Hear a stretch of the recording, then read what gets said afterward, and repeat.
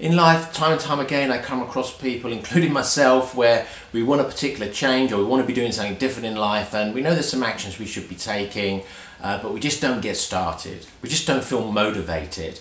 We want the change, we really want the change. We really want to be doing something different, and whatever it is, and it can be anything. It could be a new hobby, new skill. It could be changing something in our career or business. It could be changing something about our personality or our confidence, whatever it is. We want it, but we just don't feel motivated to do the actions we've got to do. And so what do we do about it? Well, that's what I'm going to share with you in this video, so stay tuned.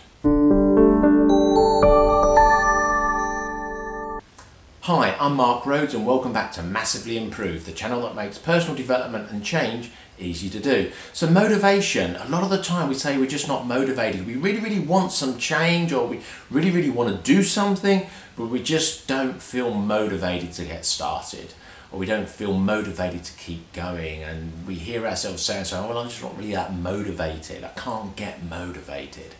So what do we do about that? Well, first we have to understand, what does motivation mean? And to me, it means motive to take action, and motive is reason, your reason to take action.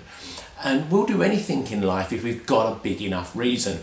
I often use this really extreme example.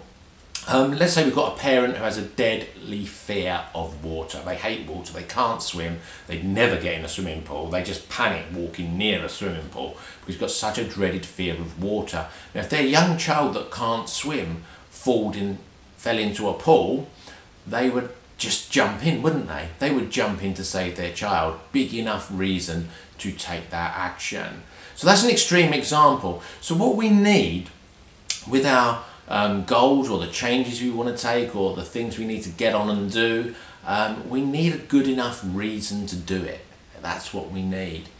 But before we get into looking at, what are the good enough reasons to take some action and to build this motivation? Because if you've got a list of reasons that really inspire you, that really make you feel, yes, I want that, then you're going to have the motivation. But there are two types of motivation, and we need to discover what type of motivation is going to work for you in this scenario that you're looking to deal with.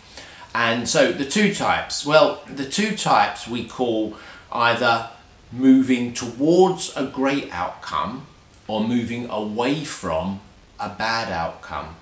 So in any scenario, if we don't take any action, there could be a good outcome we're missing out on, or a bad outcome that's going to happen. So as an example, a very bad sort of, probably be called animal cruelty example these days, but people often talk about the donkey and the carrot and the stick. How do you get the donkey to move along if it's being stubborn and it doesn't want to move? You could either wave a carrot in front of the donkey and motivate it and keep moving the carrot away so the donkey walks towards the carrot because the donkey really wants the carrot. Or the really awful example here is that you could hit the donkey with a stick to get it to move along, and the donkey then moves along because it's moving away from the pain. So, you've probably heard people say before, we move towards pleasure and away from pain. But let's take a sort of like more realistic everyday example. Let's say two people have got quite a bad financial situation and something's got to change. They know something's got to change because they've got to improve their financial situation, or the worst could happen.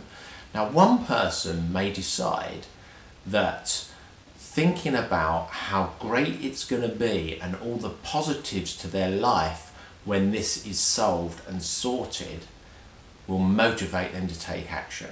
So they'll think about the great outcome if they take this action, everything working out. So they're going to be motivated towards the great outcome, the great benefit. Whereas somebody else in exactly the same situation, they may be more motivated to take action by thinking about all the bad stuff that could happen if they don't take action. So the first person who's motivated by the good stuff may be thinking, it'd be really great, get this sorted. If I take this action, I get this sorted, it'd be really great. We won't be worrying about money. We'll be able to pay the bills every month. We'll be able to go on a small holiday next year. And they're thinking about all that stuff and thinking, yeah, that's really great. I'm going to get on with this. I'm going to solve this because I want that. And that's the motivated towards, the carrot, if you like, motivation side. The other side is the motivated away from the stick thing. So that somebody else in the exact same situation could be starting to think, look, I've got to take action, because if I don't, we're going to run out of money, the bank's going to be on our back, we could lose our house, the bailiffs could come round, the neighbours would see all this going on, the family would hear about it, it would be a nightmare. I've got to take some action. So we've got two people in the same scenario, but one is taking action by thinking about all the great things that will happen if they take the action. The other one is taking action by thinking about all the bad things they'll avoid if they don't take the action. Or the bad things they'll avoid if they do take the action, rather, and the bad things that will happen if they don't take any action. And so the first thing we need to find out in any scenario, because sometimes with the way our minds work, I don't believe that anyone's all motivated towards or all carrot motivated. We change between what one's most effective for us based on the situation we're in. So what you really need to do is think about what it is you need to be motivated to do. What actions do you need to be motivated to take?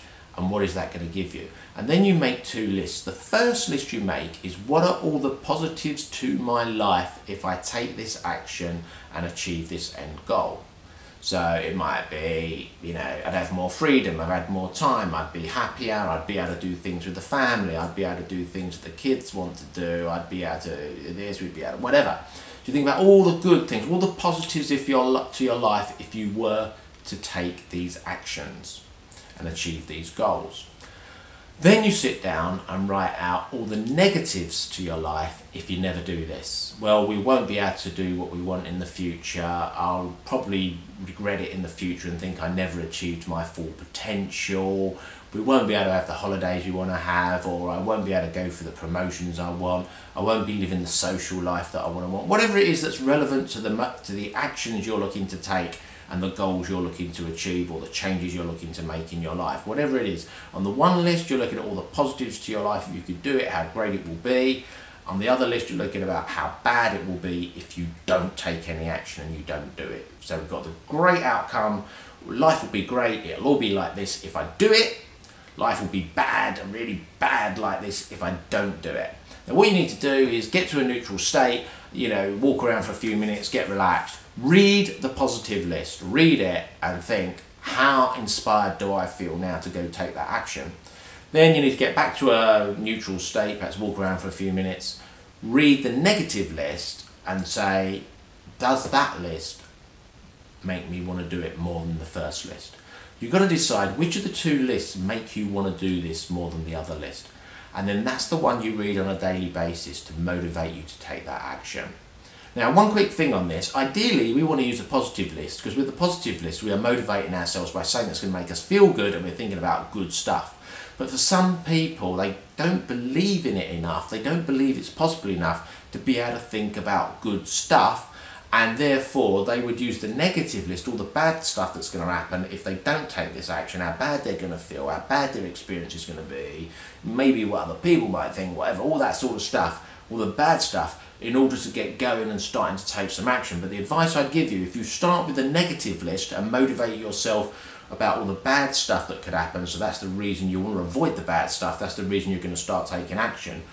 Once you start to make progress, switch and start. Once you've got belief, you can see progress happening, switch and start using a positive list, because it's far better to go through life being positively motivated than it is to go through life negatively motivated. But sometimes we need that negative stuff, that negative motivation, some of us do, in order to get started and get going. So I hope you found this useful. If you found this useful, please give me a thumbs up, like. If you're not currently subscribed, please hit the subscribe button so that YouTube will notify you when I've released a new video. I release a new video every single Sunday. Now, if there's a bell notification on your device, please hit that too, and that'll let you know immediately that I've released a new video, and it will let you know about every video that I release. I'll also include links now here on this particular section of the video to other videos that are relevant to this one that you've just watched. I look forward to helping you and seeing you in the next video. Have a great week.